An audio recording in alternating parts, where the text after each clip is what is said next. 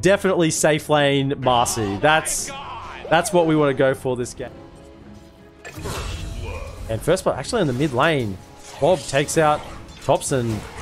Outplayed, yeah. I mean, he's on full HP as well. A little bit surprising. Level 2 in Wave Mango, so no way to keep the aggression going in this lane. And mid lane, Topson will actually go down again to Bob with the Shadow Fiends. A beautiful soul for my collection. Bob leaps in nowhere to farm, have a little bit more impact as a mid early with the waveform. Talos will die top to the last right click of Zephyr, so that trample, lots of damage. And Cuckoo, 71 with the Blightstone, does do a lot. Heroes here for execration. Cuckoo is stepping up. Might get caught by Shanks. Avalanche comes out. There is a hook available. Frostblast as well. Tossed in. The Rot's on through, but Zephyr's coming through. And with the trample, turns around onto Shanks. The Ice Armor onto Palace. He's trying to chase down Cookie. Will get the job done. But Zephyr is clicking. There's a 1-for-1, but not before the Tiny went down. So when you brought 3 heroes to that lane, your core that goes down. But rebound coming through. Has the Dispose and the Unleash. Tino, you can't live through this damage. Oh, the Soul Siphon. He tried, but early phase boots on Ana. They got the Nature's Treants. Treants coming in, and they're just taking towers. Marci with the Falcon Blade and phase boots early. He's got Unleash ready again. He pops it, and Death Prophet just eviscerates. Pudge gets tossed back in with the Dispose. He's tossed up in the air. Ana being feared in. But he's still got some Unleash charges. He wants to hit. Jumping forward. There goes the Lich. Hook won't connect. And the tier 1 falls along with 2 of their heroes. Execration to BKB. He's going to greed on this camp. Maybe. His daytime, he actually jumps back in. He's caught. There's a Chain Frost thrown out and the Exorcism. All are healed. He needs to time out, get the heals off. He's going in. He's living for the time being with the hits. He will go down, but at what cost? At what cost for the side of Execration? You kill Ana, but the whole 5-man of T1 is here, and you lose 3. You lose your 2 supports and your offlaner to kill the pos 1. And Exorcism has triangle. Palos. Aghanim Scepter is coming out. They want to take a fight. This is their timing. Zephyr uses the onslaught in the mid lane. They're going to see him. Ana, he's ready to fight with the Aegis. Not sure you want to fight into this Ana. They're going in. Jumping in. And Ana with the Unleash is straight on a Tino. Wants to take out this Death Prophet as fast as he can.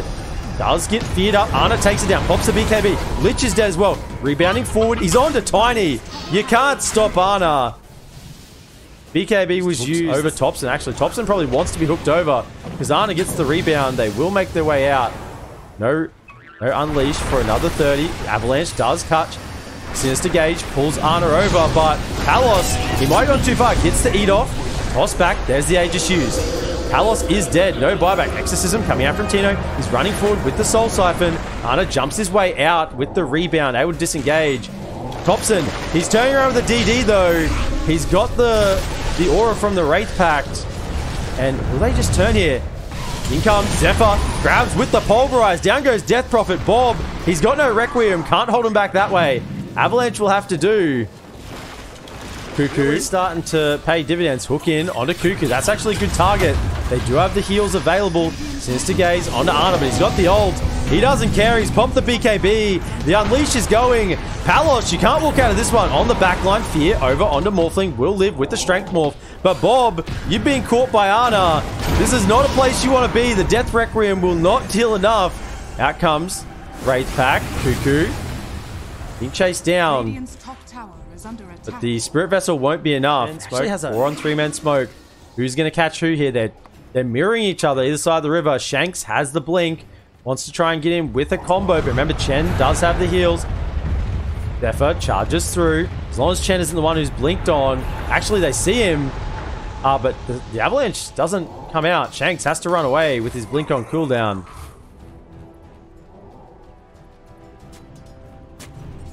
Zephyr actually has a BKB on this 4 Primal Beast has a BKB 25 minutes in. It's a little too much. The BKB timing on Topson as well. So BKB's Not yet on the Nature's Prophet, but he doesn't really need it. He doesn't need it. The Furion will be just fine with his aura build. He might get a BKB later on in the game, but for the time being, it's just can keep building pretty much whatever he wants. They will see the TP back from Topson in the mid lane as the Manta working in towards the Skadi. Remember, he's the true carry here. Although, don't tell Ana that. While Ana's sort of making space, Topson is farming. The Morphling is the late game insurance in this one. Zephyr just baiting in the front line.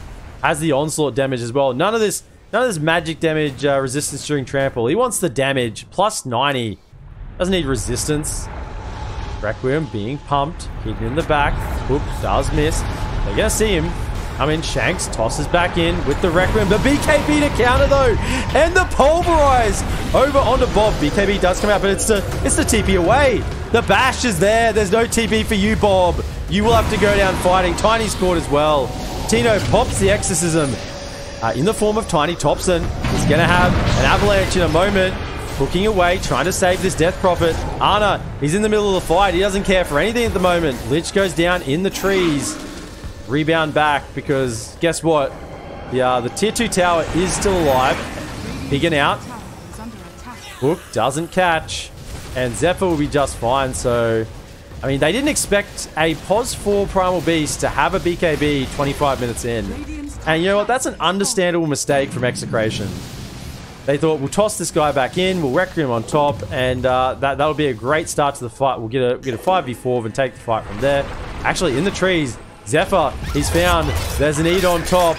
The hook is not even needed as Shanks yoinks that kill with the tree throw. In the pit, though, Ana and Topson with the sidekick. Seems very apt between these two, both in-game and out. Topson and Ana, each other's sidekick in life. Pipe will be popped. Ana just rebounds in and immediately kills Vincenzo. I mean, it didn't even look like he had any HP. I'm pretty sure he was full HP, and a couple hits from Ana, and he was just dead. So Lich, not having a nice game on this 5 Lich. Bottom of the net worth chart by a long ways. Pretty much sacrificed his game, this one, to make sure the team has the vision out, has the smokes ready, and won't be scaling really into the late game at all, Lich. We'll try and pump all the gold into Tiny and try and make a bit of a almost 3.5 position on this Tiny. A 20k net worth lead now for the side of T1, and look at the graph. It did level for a moment and just keeps climbing. They're just out farming them all around the map. Topson, he's doing whatever he wants. Now has the Aegis. Is that not Aghanim's yet? Ana. Just hanging around. The Ags is coming out. I think that's it now. Yeah, Ags is ready. Wondering who grabbed the shard. It was the Morphling. Actually, top lane. They want to fight. Ana, he's hunting. Here he is. Pops the Unleash. Has the Basher. There is the follow-up from the Tiny, but there's the rebound. Stunned and Pudge. That's your POS 1. He's godlike on Ana. In the bottom lane, they tried to find out Bob. Zephyr will miss on the stun, the onslaught, but Topson doesn't really care for it. Whitemon and Topson are just chilling, wanting to hit some towers. In comes Cuckoo. Has the Nature's Treants available. Frost Shield doing its best to slow down the push, but how do you slow down this push coming through? They have so much. Ana Unleash in 23. Blink in, but the silence immediately catches. The Bloodthorn actually pulverized onto Tino. Will get Sinister Gaze in. Bob gets the Requiem off. Fearing 4 away. Exorcism is done, but I don't think it's enough. The Hand of God comes out. In jumps Ana. He's going to have the damage. Pops the BKB to dispose back on Bob. The ghosts are coming out, but for what? It's a BKB. Tino is in the middle of the fight. You can't sustain through all this. Unleash has been popped as well, and you will die. Sinister Gaze is not enough to save his offlaner, and Ana, he's not done. He's going towards the fountain. He wants to get some more kills. They will rebound out the hook. Not enough, and straight onto the tier 4s. They know 2 are dead. The amused walk from Zephyr. And this is certainly going to give T1 a lot of confidence moving forward. Here comes Shanks. Does try and get off some control, but Topson doesn't care. There's the rebound from Ana. Toss back, disposed. Pulverize onto Palos. He tries to get the E, but that's GG. Game 1 goes to T1 with Ana and Topson, their first game on the team. And absolutely insane picks with the...